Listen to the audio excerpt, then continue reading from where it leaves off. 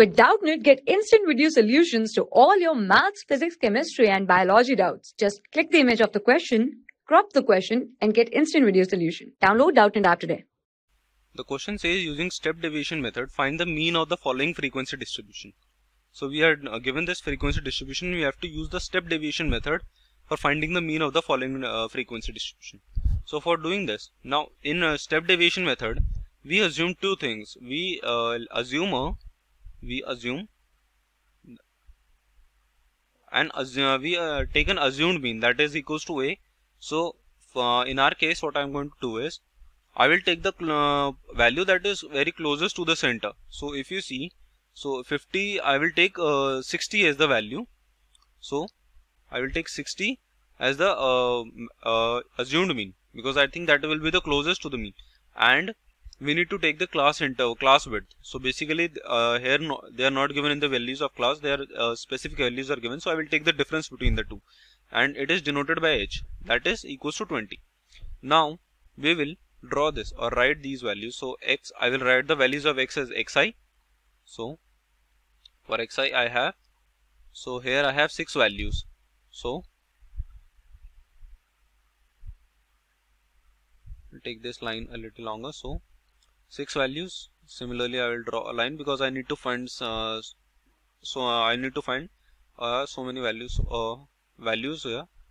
So I will write the values of xi here. So 10, 30, 50, 70, 90 and 110. These are the values. Now we'll find the value of write the values of fi. 135, 187, 240, 273, 124 and 151. So these are the values of fi. Now what I am going to do is, now first of all I will calculate the value of di. So in our case, that is di, it is xi minus, that is our assumed mean, that is the value of x minus our assumed mean. So what you can say is, from here, so assumed mean is 60, and 10 minus 60 will be equals to minus 50. So this is our value.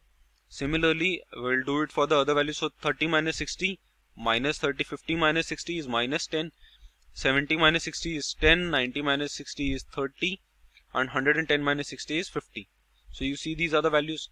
Now we need to find, now what you do is, you can see that these values can again be reduced, and these can be, I will reduce them using this value, using the class width value. So next what I have is ui, that is given by di by h, sorry, not a, h.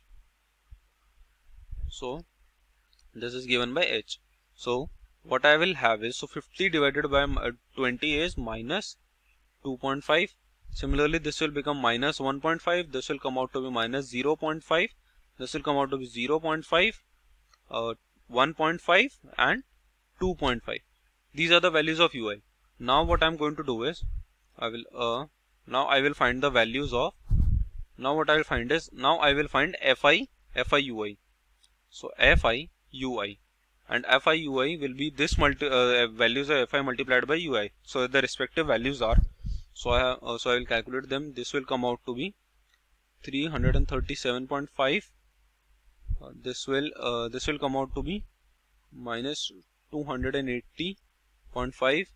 This will come out to be minus 120. This will come out to be 136.5.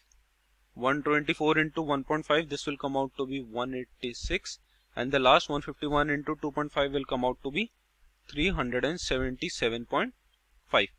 Now we need to calculate, so we will calculate two more things, that is the summation of fi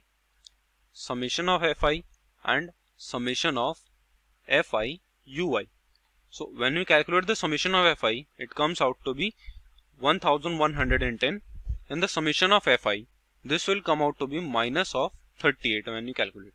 Now the mean, or the formula of mean using step deviation method, mean x bar is given by the assumed mean plus multiplied by the class interval, that is h, into summation of fi ui divided by summation of fi. this is the formula. This is the formula to calculate the mean when we are using step deviation method.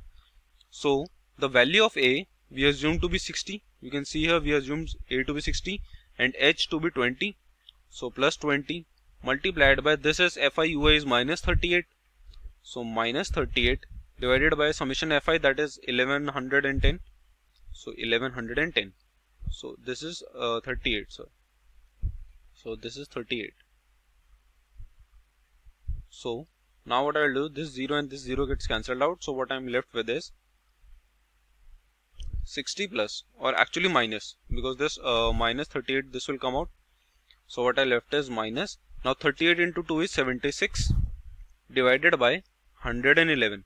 So when we divide this, this will, so when we multiply this, the value will come out to be 59.315, or we can say that is approximately equals to, 59.32. This 59.32 is the mean of the given frequency distribution. So the answer is 59.32. For class 6 to 12, IIT JEE and NEET level. Trusted by more than 5 crore students. Download Doubtnut app today.